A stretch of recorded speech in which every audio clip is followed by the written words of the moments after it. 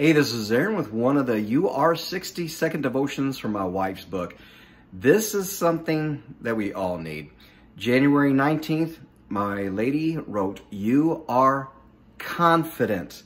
And you could be confident because God is confident. Listen to what it says in Philippians chapter 1, verse 6.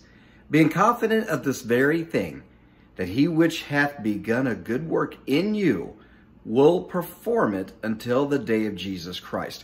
God himself will perform the work he started in you. So you can be confident because he's confident. Hey, thanks for watching.